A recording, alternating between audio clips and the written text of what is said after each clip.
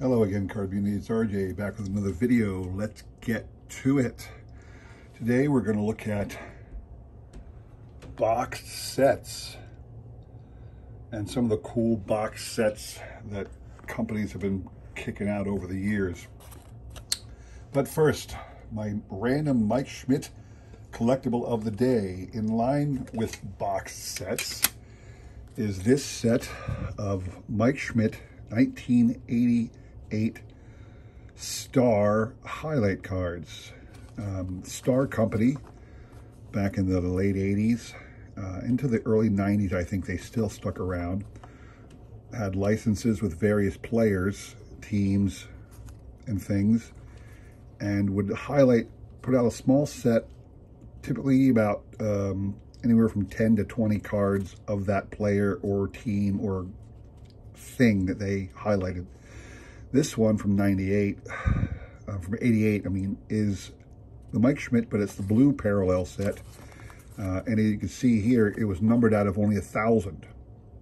This is the glossy. The enclosed card set is one of a limited edition of only 1,000 glossy sets issued. So this came as a whole set.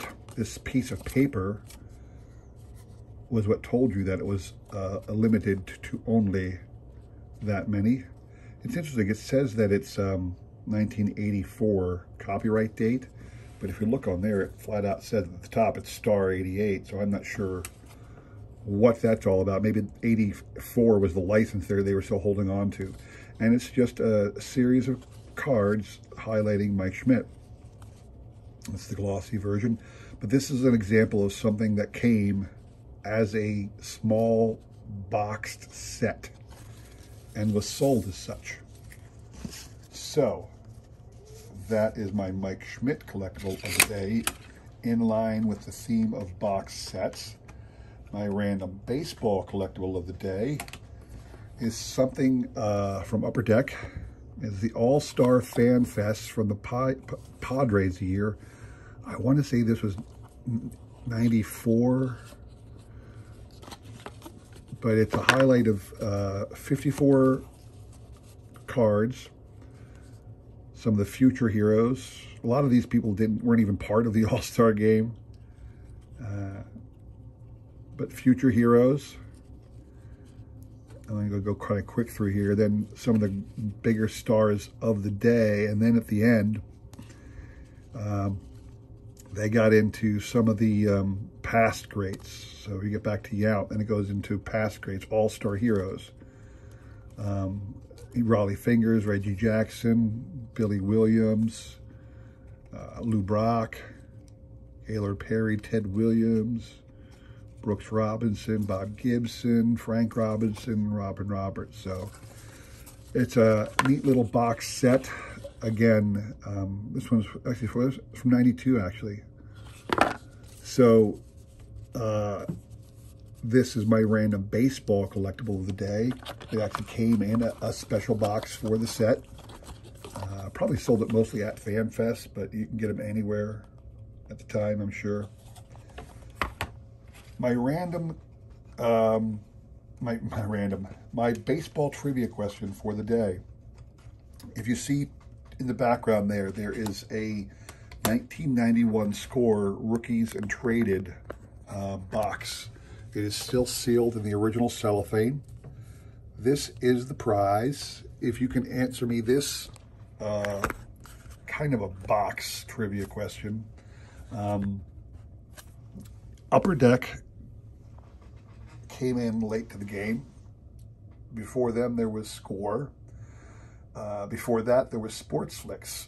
But the big three were Topps, Fleer, and Donruss, stemming from the first year, 1981, that Donruss and Fleer were allowed to produce baseball cards.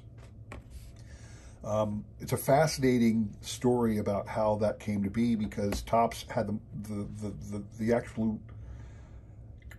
the absolute dominance in baseball cards. No other company could produce cards of current major leaguers.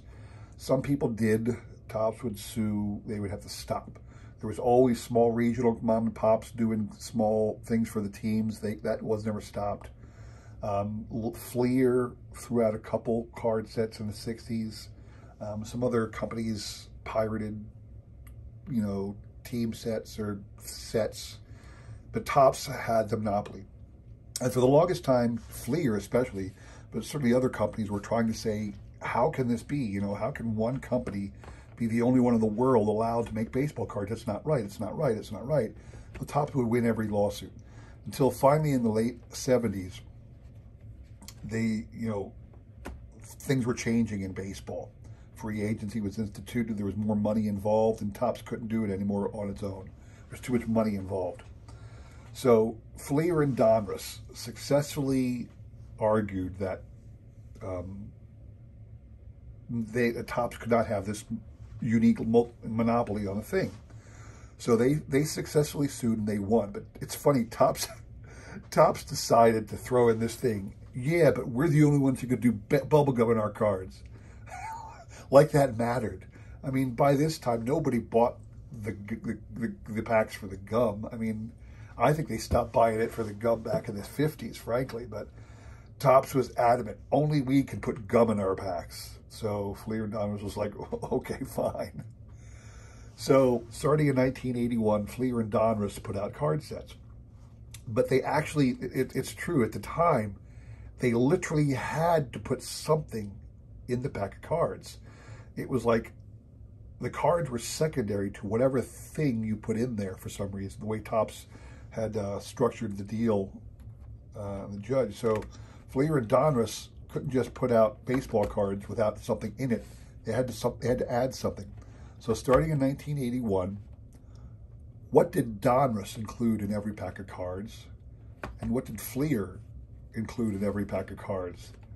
It went up till about the early 90s, and then, you know, nowadays nobody puts anything in the cards. It's just cards, which is what we want to begin with. But when the lawsuit was settled and Donruss and Fleer started kicking out cards, what was the random insert? What was the physical item that that was other than baseball cards? What did Fleer put in, and what did Donruss put in? That's the trivia question. Get that right, and I'll send you out this Score 1991 Rookie and Traded set.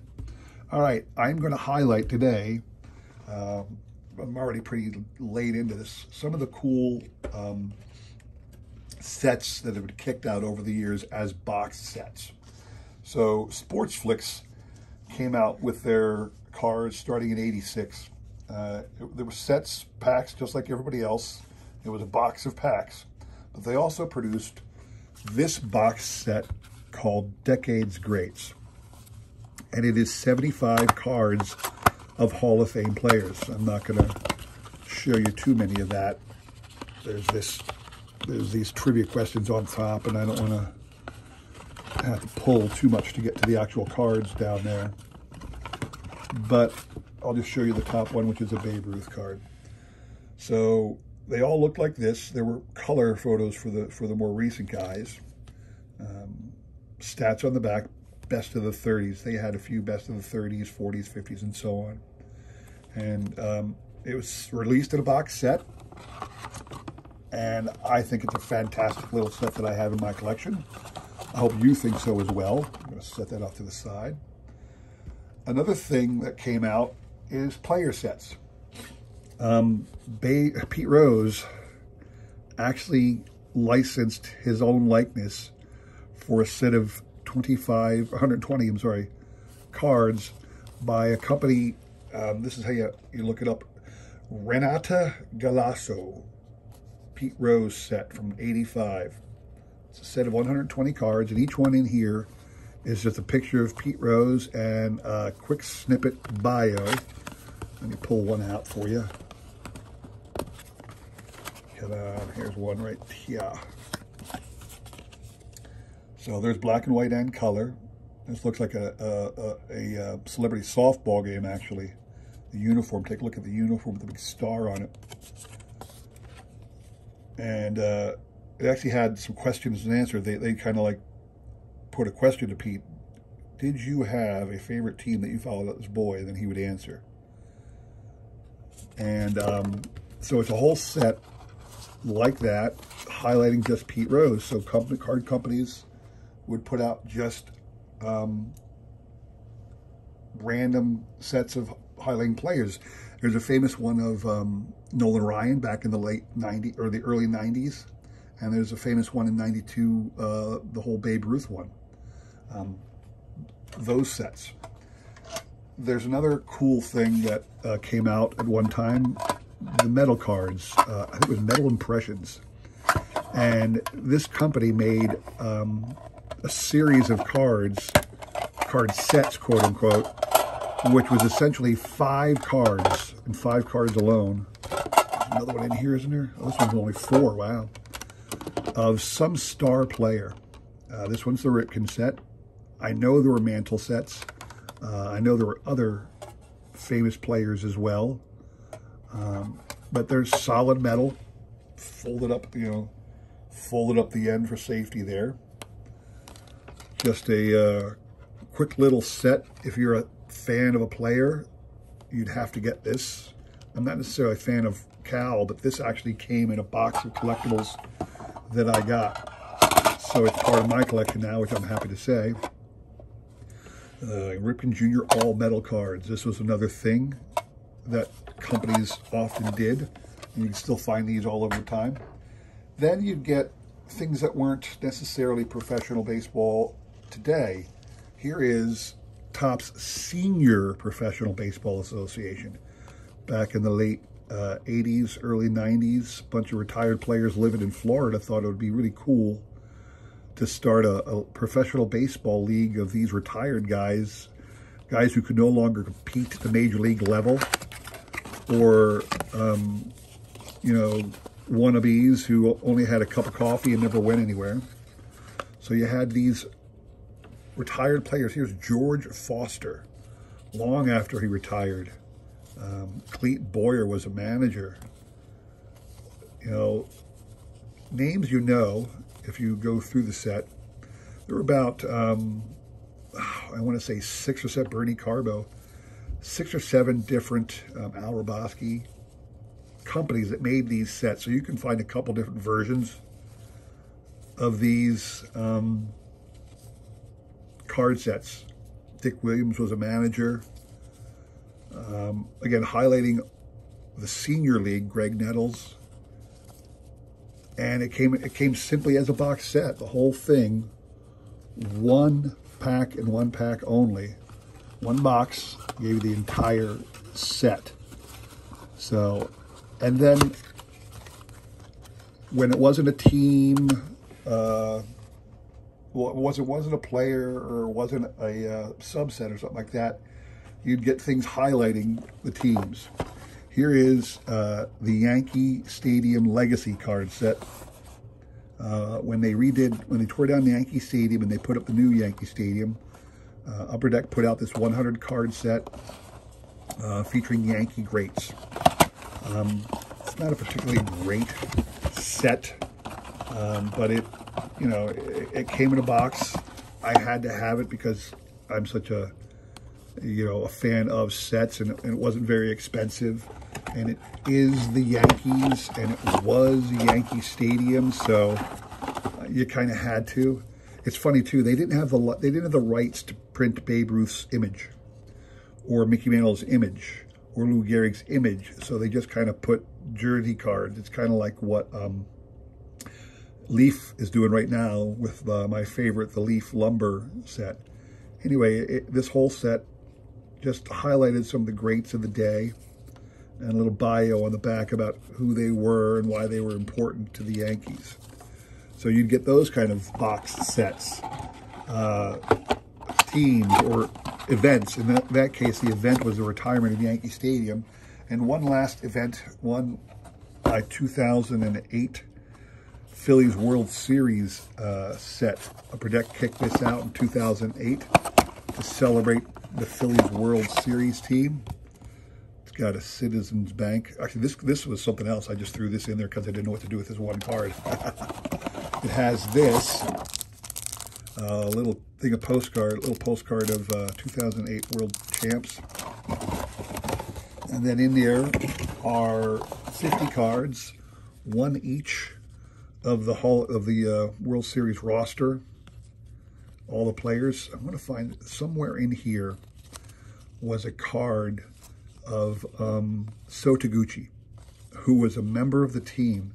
I always felt bad for So Taguchi because he was on the Phillies team that year, and he was on the World Series. He sat on the bench the whole World Series. The poor guy never once got to play in the field or come up to bat even as a pinch hitter.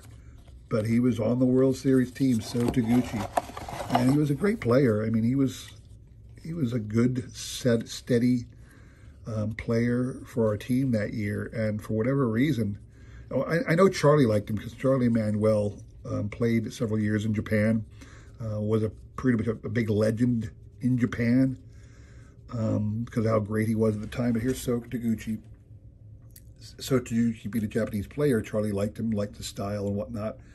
But he never even had an appearance in the World Series. Everybody else did. Everybody else was in the World Series at one time or another in some capacity, except for So Taguchi. So I feel bad for him. Anyway, that's the set of cards from that. So that's a look at various boxed sets that are out there. There's millions. I mean, if you're a baseball collector, you know there's millions of such sets. I just wanted to highlight a couple of my favorites. Don't forget the trivia question. Again, there it is right there. That Score Rookie and Traded can be yours if you can tell me, starting in 1981, when Donruss and Fleer started making baseball cards, what did they insert in their packs other than bubblegum and baseball cards? So, and email me with the correct answer. I'll repeat the question and put my email in the description below, and I'll send you that Score Rookie and Traded from 1991 still sealed. All right, I hope you enjoyed that little trip down box sets with me. I want to thank everybody for taking the time to watch. Please like, subscribe, and all that. Hope you enjoyed it. Take care.